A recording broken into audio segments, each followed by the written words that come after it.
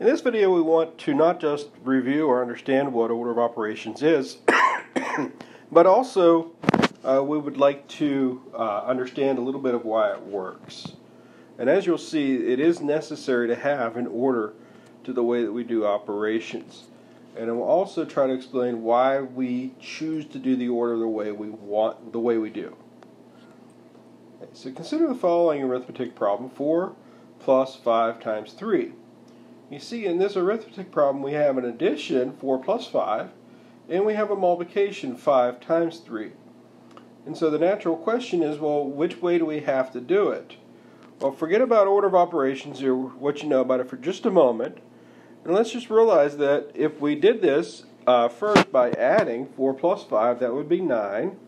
And then 9 times 3 would be 27. If, on the other hand, someone else decided, you know what, no, 5 times 3, I'm going to do that first.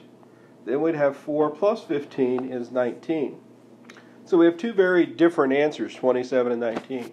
And so the question is, which one is right? Because only one of them can be right. So if we were making the decision ourselves, if we had complete freedom, then we could pick either way to do it, as long as we always do it that way. But here, this has already been decided. Calculators use order of operations that has already been decided, so we have to understand it. And to kind of see which one we would pick, recall that multiplication is repeated addition.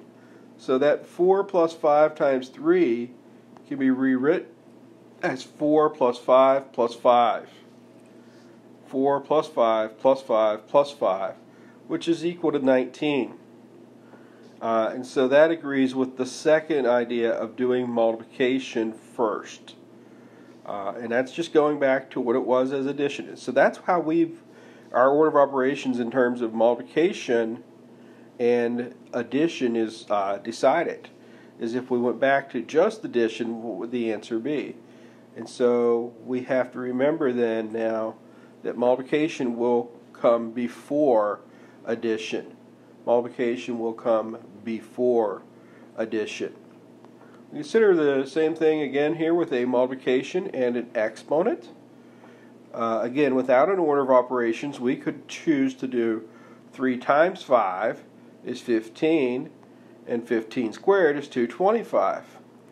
Or we could turn around and say, no, I'm going to do the 5 squared first. Remember, square means multiply times itself. So 5 times 5 is 25, times 3 is 75. And then again we ask the question, well, which one are we going to pick? The order of operations that's already been decided for us is based off the idea, well, what if I took that square there and rewrote it as a multiplication problem?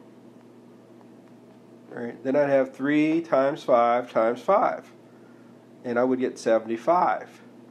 And so therefore we choose the second way of doing the exponent first, then multiplying or dividing if it was a division problem, and then working the problem out from there.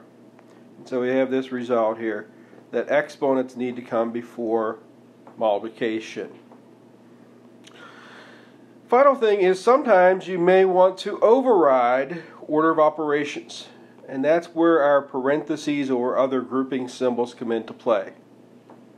So if on the problem above we had wanted to add the 4 and the 5 first, we could write that down as 4 plus 5 inside parentheses times 3.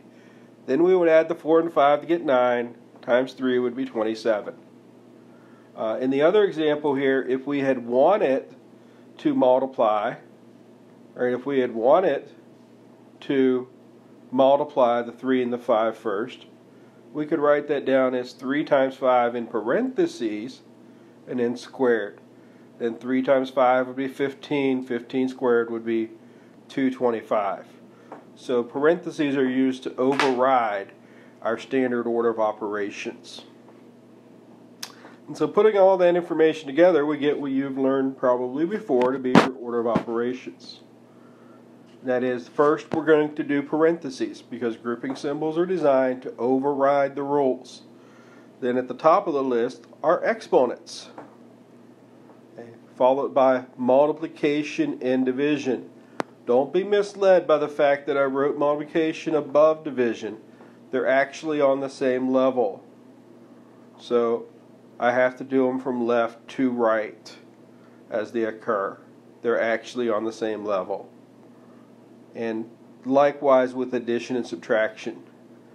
Addition gets written above subtraction, but they're actually on the same level from left to right. Okay, and that's, of course, gives you your PEMDAS, PEMDAS. Please excuse my dear Aunt Sally. This is the version I've always heard. Okay, so that's our order of operations, and now we're going to look at some examples working with order of operations.